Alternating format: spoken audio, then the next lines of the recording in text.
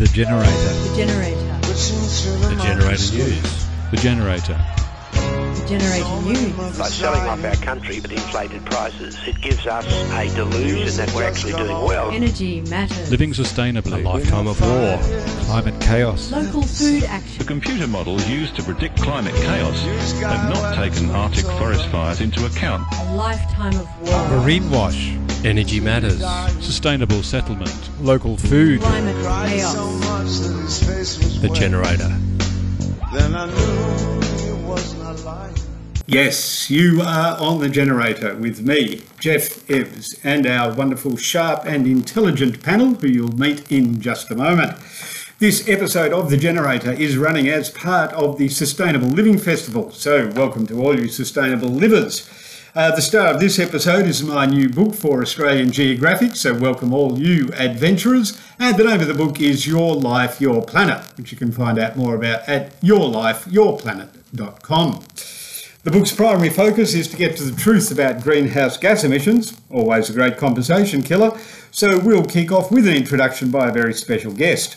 So special, we've not invited him or even asked him. We've just stolen his very own introduction to his very own Boyer Lectures, which are running now on our very own ABC. This year's Boyer Lecturer is the leading Australian businessman Dr Andrew Forrest AO. I have a confession to make. The iron ore company I founded 18 years ago, Fortescue, generates just over 2 million tonnes of greenhouse gas every year. 2 million tonnes. That's more than the entire emissions of Bhutan and its 800,000 inhabitants. It's a huge number. Yet it's also just 0.004% of the greenhouse gas that enters the atmosphere every year, of around 51 billion tonnes. Yes, it's complicated. So complicated, it's tempting to go into denial. Now some politicians want to label carbon dioxide a pollutant. Imagine if they succeed. What would our lives be like then? Carbon dioxide. They call it pollution. We call it life. Well, not all politicians. This is coal. Don't be afraid. Don't be scared. The Treasurer knows the rule on crops. It's coal. Now, you don't have to convince me that the climate's not changing. It is changing. You know, and the other thing is I think we've got to acknowledge is, you know, there's a higher authority that's beyond our comprehension and right up there in the sky. Yes. Well, weird stuff does happen in the sky. Personally, I prefer to nut out the complexity and then make it really simple. The personal carbon target is used throughout Your Life, Your Planet to show your personal emissions compared to people in other parts of the world. Oil-rich nations pump out greenhouse gas, building artificial ski slopes in the middle of the desert. Australia and the US are not much better. And to meet our Paris commitments, we have to remove enough emissions to get down to this line, the target, closer to the average Tongan. Now that's pretty tough, even if you follow every tip in Your Life, Your Planet. The answer isn't to stop mining iron ore, which is critical to the production of steel, to humanity. The answer is green, zero emissions energy and steel. And that makes a bigger difference than many of the tips that you might try at home. So, here to talk about carbon emissions, circular economies and how we thrive in a post-carbon world are Lee Chantel. Hello, how Welcome are you? to The Generator, Lee. Thank you. Here's my page in the book, if people are interested. Lee's an author, speaker, researcher and director of Viva la Vegan. So it's true to say a lot of your work these days is to do with digital wellness, is that right? Yes, moved into something new. Okay. Very interesting. Tip 33, turn your phone off at night. Sabrina Chikori, also a researcher and regular speaker, especially on degrowth and post-capitalism, and founder of the Brisbane Tool Library. Welcome to the launch show, Sabrina. Thank you. Yeah, so that you added 2 libraries here, so that's great. I look forward to read all the other tips. Excellent. And Helen Andrew, founder of Spare Harvest and a circular economy consultant. Welcome, Helen. Oh, hi, Geoff. Thanks for having us. And Helen will talk to us in a moment about food waste. So here is a quick dive into the topic. What's wrong with the supermarket anyway? It's only a shop. The real question is what's wrong with us going to the supermarket when we know full well that it promotes junk food, packaging, food miles, farmer rip-offs, and, of course, food waste. I've actually never thought about what happens to my food when I throw it away. In the United States, 40% of the food we produce is going to waste. Food production is the single biggest cause of deforestation, water extraction, biodiversity loss. More and more people are concerned about climate change, and one of the biggest contributors to greenhouse gases is the food that they're throwing away. We are literally taking food out of the mouths of the hungry and sending food waste into landfill. That is crazy. Helen.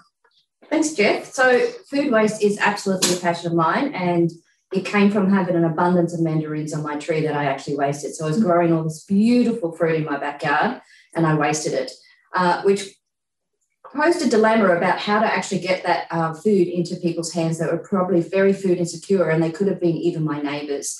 Food insecurity is a hidden problem, and food waste is a massive problem, and we need to align those better. Your food waste, every time you put something in your bin, you're contributing to greenhouse gas emissions. 8% of greenhouse gas emissions come from food that goes into your bin. It produces a methane gas, which is more toxic than carbon dioxide. So I share with people that if you want to make a difference, don't worry about your car and driving your car out of the garage. Look at what you're putting into your bin, because when that food goes into the landfill, it actually creates a space where it can't decompose, and it leaches methane into the atmosphere and leaches toxins into our groundwater. So please, if you can't eat it, you can't compost it, you can't share it with someone else, find another way of actually getting rid of your food waste. Share it with your neighbours. That was the whole point of Fair Harvest, to create a way that your individual actions, if you couldn't do them, you could find someone else in your community to do them with. And it's through our collective response that we were actually able to actually make a difference on food waste. So jump on to Fair Harvest, share what you've got spare in your kitchen and your garden, and find someone who can compost your food scraps if you can't. So do it before it becomes waste. Absolutely. Waste is just a resource in the wrong place. Sabrina, would you like to add anything to that? Oh, well, I think that the interesting thing about having this book is to actually, mobilize and activate people and communities around us. And when I started the Brisbane Tool Library, for me, starting it was a community response to the global, issues that we're facing. And we should acknowledge that the current economic system based on capitalism is very, is the cause of the social and ecological misery that we are seeing around, because capitalism has inbuilt is a growth tendency that, that seeks always to accumulate capital and resource extraction. So we need to redesign society so that we can live within the planetary boundaries.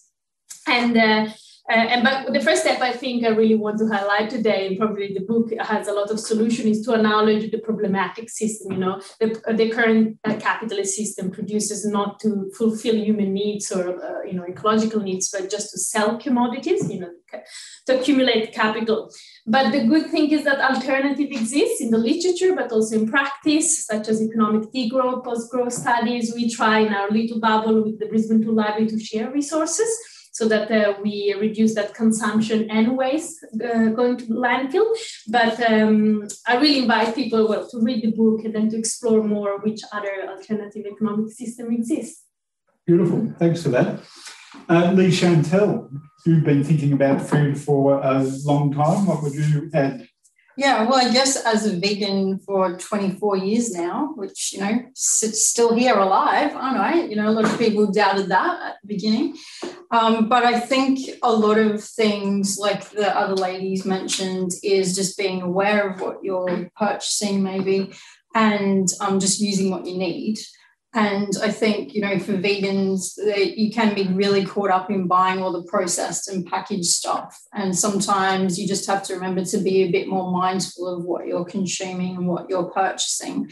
Because, you know, think about the food miles of your favourite products that comes from the US or the UK. Lots of stuff has, you know, plastic packaging and some other packaging on top, and then you've got the polystyrene, you've got all that stuff as well. You know, not obviously as bad as animal products as well, but, you know, you can still do a bit better, I always think. And I guess, you know, with me, with my vegan and animal rights activism, and it's sort of what I'm doing now with the more digital sort of wellness stuff, is more those conscious, mindful decisions. So just pause, consider what you're doing, and then decide if you're taking the right outcome. So the packaging, you know, the processed vegan food that you have mentioned, what would you say the best alternative is for vegans? Well, whenever I used to give talks about what do vegans eat, there's the basics. You've got your beans and legumes, pulses, stuff like that, fruits and nuts, seeds, nuts, things like that, and your vegetables, and they're the basic things. Like I love a meal that's beans, greens and grains. Beans, greens and grains. Yeah, that's simple, you know. Excellent. Well, that's just the food. Let's think for about 12 seconds about the packaging. How to save the planet with a few tips. Step 1. Buy SodaStream. Step 2. Save up to 2,000 bottles by using one reusable bottle. Step 3. Planet saved. Well, there you go. It's pretty simple. We can save the planet in 3 easy steps. Anyone want to make a comment on that? Okay, so one alternative is to carry your own water. Yeah, definitely. Yep. Yeah. I mean, the whole idea that we can consume our way out of this problem, you've mentioned the need for degrowth and the problem of a capitalist system that encourages us to spend and consume and waste. That's a pretty extreme example of selling packaging as a solution. Yeah, we're destroying the planet because of convenience. Because of convenience. That's a strong thread. Yeah, exactly. And I'm actually doing my PhD on, you know, food systems and food packaging, and convenience plays an important role. But it's interesting to understand what that convenience means. You know, I feel that these under the social pressure of the system, we don't have time anymore to grow our own food, to exchange, to trade, to cook, and that's where we get into the packaging trap. You know, ready-to-eat meals, processed food that they can give us a bit of time back that society stole from us. Sure. Well, I drank up to 2,000 bottles of SodaStream. It emphatically did not save the planet, but the carbonic acid has worn down my teeth to lumps of chalk, which means they're pretty useless for biting large animals, which raises the question, does meat have a place in a sustainable diet? Trigger warning here too. Now, here's a tip.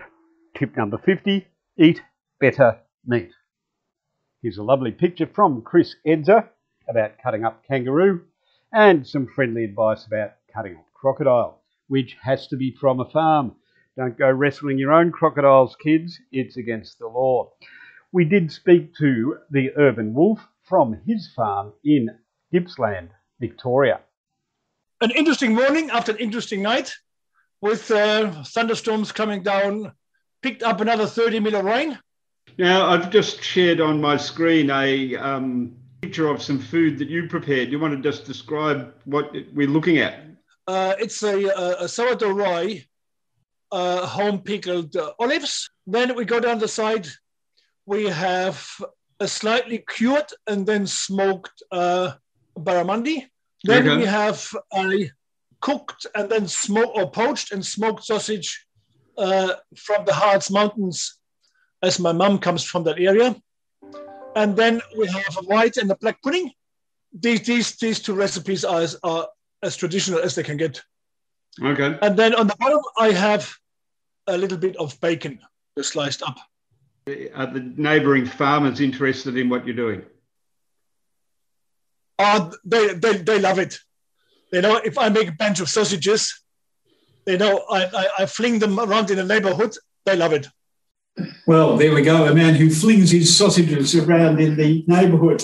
Now, Lee Chantel, you've been talking to people about not eating meat. Here's a man who clearly loves his meat and believes in using all the parts of the animal as much as he can. those sausages actually are made in the intestines of the animal, duly scrubbed, I might add.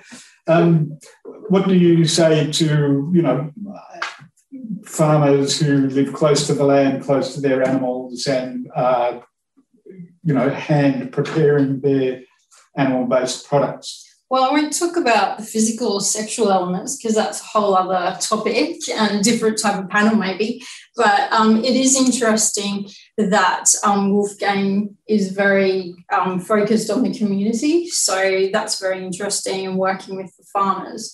And there's things, that I like to try and find things that I agree with other people. So even though you might think, oh, this guy is, killing animals and making a living from selling all that stuff might be diametrically opposed to a vegan, you can find some stuff in common. And when I was reading his stuff in your book, Your Life, Your Planet, I realised that we did have some things in common. Like we don't agree with the mass manufacturing of animals, and we agree that highly processed food is not necessary, and to consume more food that's in line with how our grandparents ate. So that's really important. And I think there's some really good initiatives that vegan groups like the Vegan Society UK run something to work with farmers, because farming is very intensive and a lot of farms are passed from generation to generation. And there's a lot of people sort of my age or younger that do not want to be in that industry anymore. It's hard work. And so how do we help those people who actually want to transition into something else? And there's a discussion there. Instead of saying you should be doing this and you should be doing that, let's see where we can merge in the middle and find those people who want help to go towards something else. And I think that's a really good thing. And I'd just like to mention that, veganism, a lot of people just think it's related to food.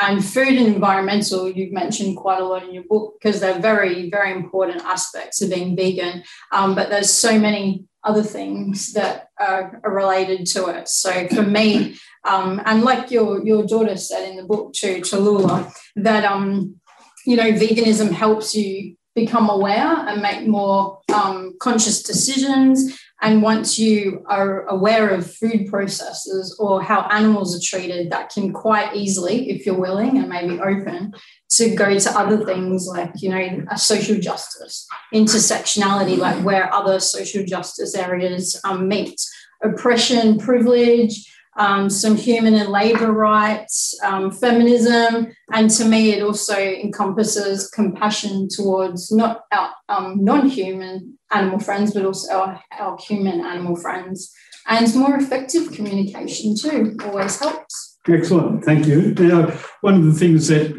Wolfgang grew up with was the advice of his uncle that we should only, if we only grew what we need or what we had to eat, then the world would be a much better place. But that goes to the systemic problems that we specialise and we're not all farmers. Brendan, do you want to pick up on that point? No, for sure. And so I can, again, the problem is that we're producing things we don't need. And that goes, from electrical appliances, but it goes also in the food systems, There's a big corporation are just producing junk food to increase their capital, not to feed or fulfill human needs. And that's why, the degrow movement is calling for a contraction of the economy. But what does that mean? It means reducing, the resources used and building human well-being, beyond GDP, so the gross domestic product. But when we come back to food, unless we all grow all of the food we eat, we need someone else to grow the food for us. So isn't that the nub of the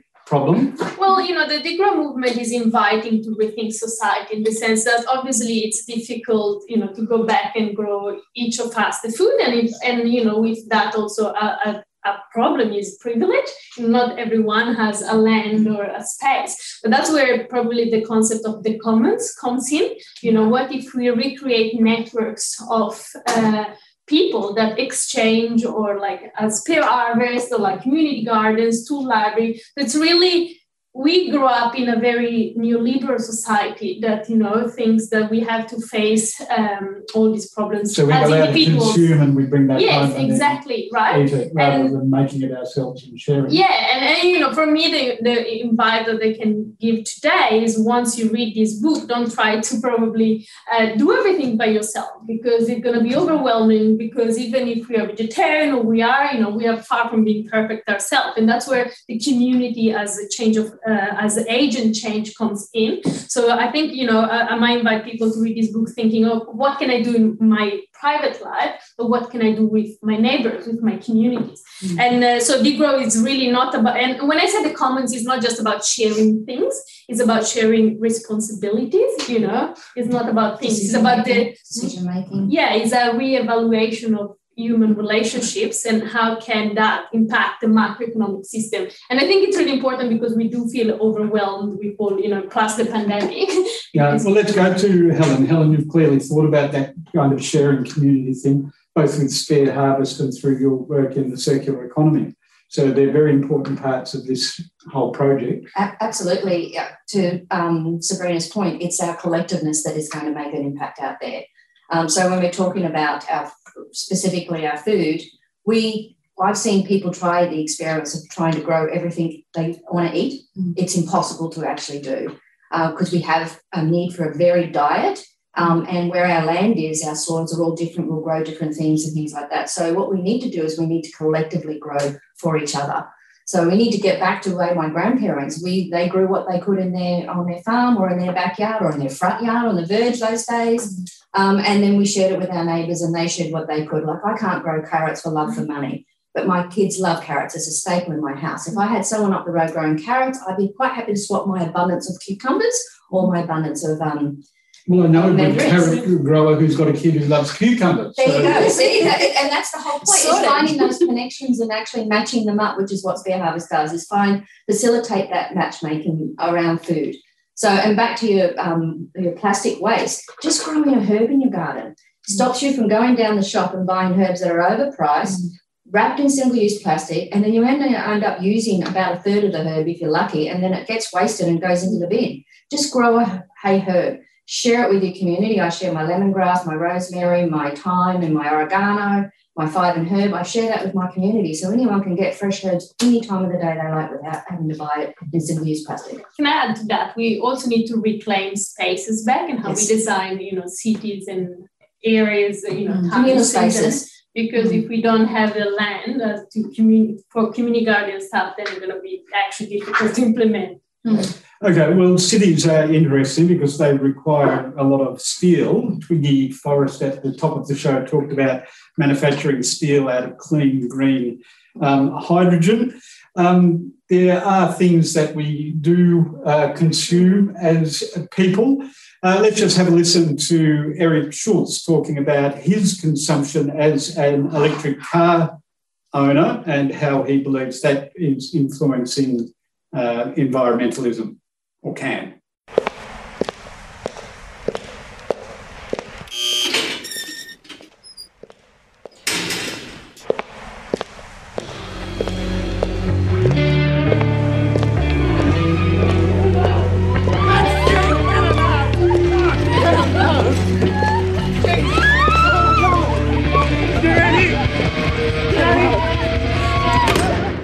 The cage.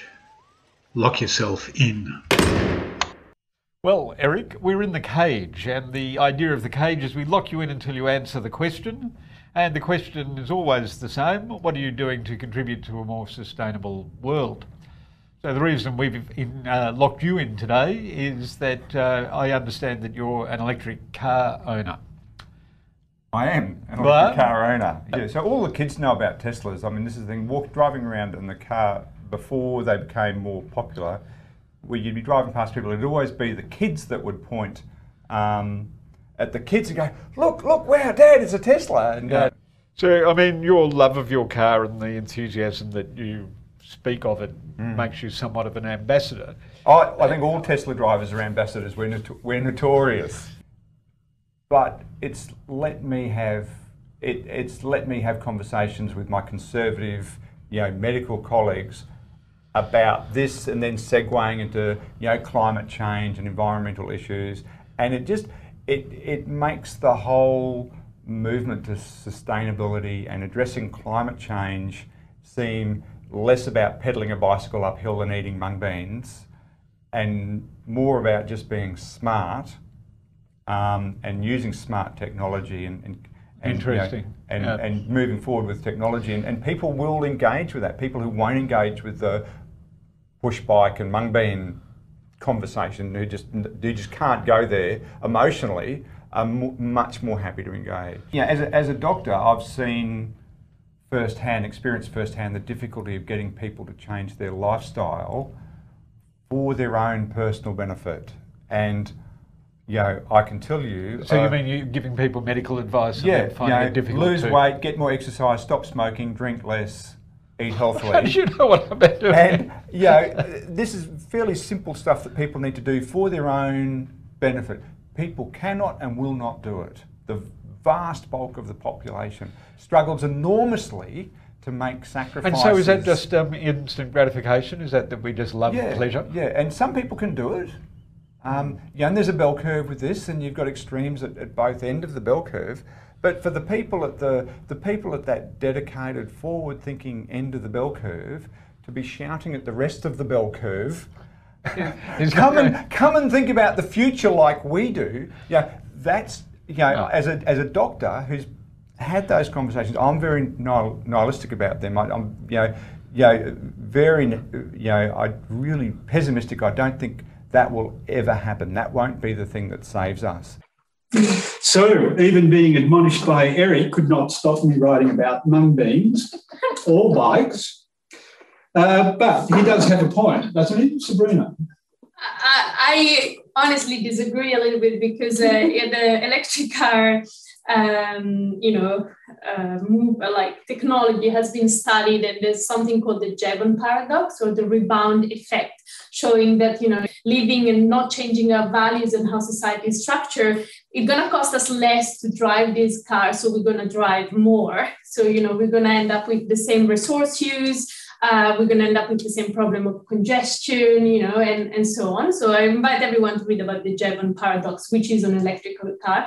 And again, is a very technology-driven capitalistic solution that doesn't push us to think collectively. So would you say the same thing about Twiggy's clean green hydrogen and manufacturing steel from renewable energy? I think, you know, even the renewable energy problem is that we think we need renewable energy. Yes, we do, but I want to invite people to think, what do we need energy for? You know, because even if we shift completely to renewable energy, we can have solar panel on every square meters of the planet. But if we keep up this production and, you know, this productivist and consumerist system, then that won't be enough. You know, so we need to understand what are we producing for who, how this wealth brought by technology is distributed, because obviously buying a Tesla is a very highly privileged option that not everyone has. So I think, you know, we can't have ecological sustainability without social justice. I haven't seen any Teslas on spare harvest, Helen. No, definitely not. I don't think you'd see many Teslas where I live at the moment. It's about local. I mean, having an electric car to travel longer distances and thinking you're making a positive impact is absolutely ridiculous. As Sabrina said, if we need to rethink why we're using our cars, why are we purchasing our cars. We need to be back in that mindful situation and go, how often am I going to use the car? Cities now have shared cars. They even have parking spaces dedicated to share cars. So you can actually just book the car for an hour or half an hour. There's platforms out there like Spare Harvest specifically for sharing cars. I think we need to get back to actually have a look at the resources that we already are existing, which is the fundamentals of the circular economy. Look at what already exists and how we can more efficiently use it so it never becomes waste, and stop bringing virgin inputs into our economy that will actually end up being wasted. And invest in public transport. Okay, well, look, thanks to the clock, that's it for this episode of The Generator. This show's focus has been about the new book, Your Life, Your Planet, which would not have been possible without this wonderful team of eco-warriors. Thank you, Helen, Sabrina and Lee Chantel. And our fact-checker and producer behind the camera today, Marcella Ramirez. You can find out more about the book or buy a copy from me at the yourlifeyourplanet.com, or if you've been that way, #YLYP.